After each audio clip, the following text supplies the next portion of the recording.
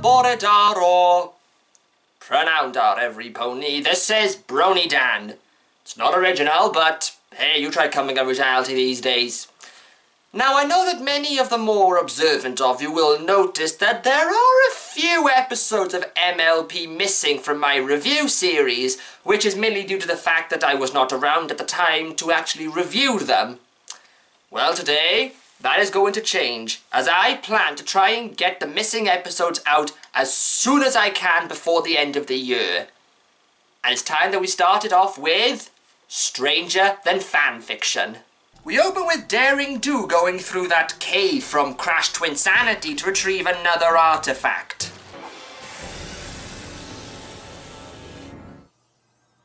Well, don't stop there.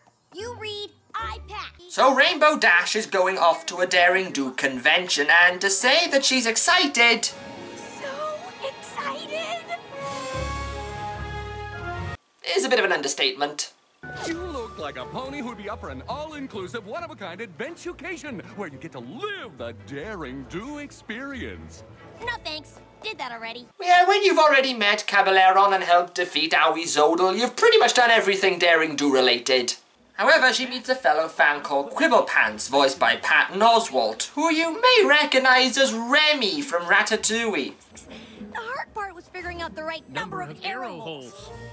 Because on page 84 of Sapphire Stone, it describes her dodging a, quote, score of arrows shooting forth from holes in the very walls, unquote. But then, on page 107, Daring Do says she, quote, barely made it past the trap's barrage of arrows, unquote. But clearly, Daring Do is embellishing, and the correct number of arrows is 20! Yeah, the difficulties in this Season 13 scarf is knowing exactly how many stitches is needed for each colour pattern, because if we see on some of the publicity photos, you will notice that with this green section, there's apparently like 18 stitches, but what is noticeable about mine is that for some reason, they got the colour patterns wrong, because here, the red and the brown are in two different areas, which it should be the other way around, so clearly somebody's messed that up, and it's... So they spend most of their time enjoying various activities until Quibblepants drops a bombshell. I'm not saying those books don't exist. I'm saying that I refuse to acknowledge them. Why? Because they're horrible! I mean, there isn't a single thing after Ring of Destiny that is even remotely in the realm of the possible. Ah, he's one of those fans. The type of fans who won't accept a certain piece of continuity because it goes against something that they hold dear to them. Oh, trust me, I have various reasons to think why you're an abomination. No. So Rainbow seeks A.K. Yearling, a.k.a. Daring Do, who is at the convention herself with an amulet that can lead to a treasure which Dr. Cabaleron wants. And it turns out that Cabaleron himself is at the convention. Why exactly would he be at a convention for his arch-enemy? I have no idea. Also, does Cabaleron know about A.K. Yearling and the books? Because you would think that being a smuggler and a tradesman, he could use that information to his advantage. He could demand royalties to his likeness and then use that manipulation to possibly bankrupt Yearling, and wow, I am starting to get a headache just thinking about it. You know, this whole thing about fiction is reality that it introduced in Season 4 has always just been a confusing mess.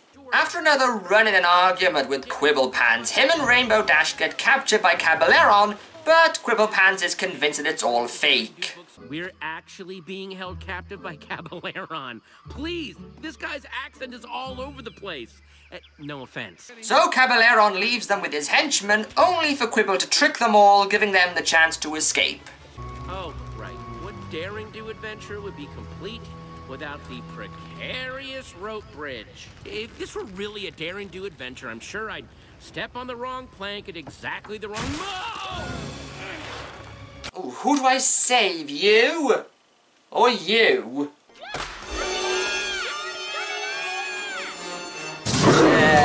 Shockingly, you're less annoying. So Rainbow Dash saves Quibble only to be captured by Cabaleron, again, as they have found the secret temple. This isn't the official Daring Do experience adventucation, is it?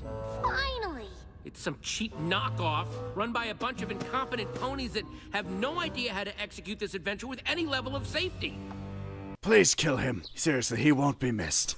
The only thing this this mess is missing is some giant Owie-Zodal wannabe monster, and I have a feeling that would be a bit too much for you bargain basement adventurers to pull off. You know, when is reality actually going to come and hit him? And can it hit him hard, please? You're real. This is real.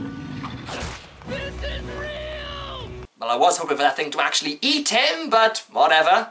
But of course, Daring Do comes and rescues the both of them, so now the three have to find the treasure. We can't leave without the treasure. And we should probably get to it before our friend gets any higher. Hello! Each door has another door that matches. These two both have earth ponies fighting serpents. These two have Pegasi fighting griffins. These two have unicorns fighting bears. But this one Has an alicorn on it. It's the only one without a match. How did I miss that? I've been asking myself that ever since book 4. Dude, you're in the presence of one of your heroes. Now is not the time to get snarky about why she sucks. So they find the treasure and manage to escape and... hey, how the hell did they get out so quickly? I swear I heard them.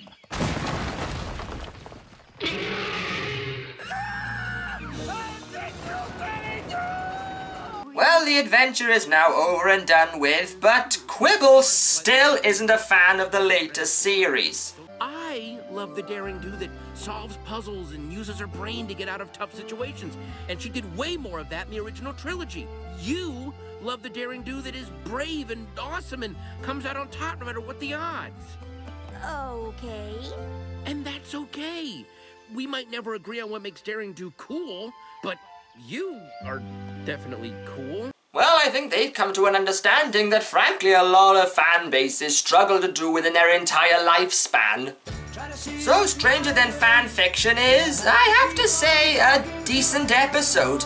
Yes, I did find Quibble Pants to be slightly aggravating, but I guess that was the intention. The clash of which version of a successful brand is a realistic situation I think many could relate to and have been involved in. I mean, for example, I much prefer classic Doctor Who over the new series, but I also say that series 10 and 11 of Red Dwarf is just as fun and entertaining as the original run. I'm not going to get into where I stand over the whole Daring Do is real debate, because that's a clash in of itself. Overall, I do think this was one of the better episodes of Season 6. A good moral, good characterization, overall good. This is BronyDan saying, Nostar. When you see it your way, there's a chance that we might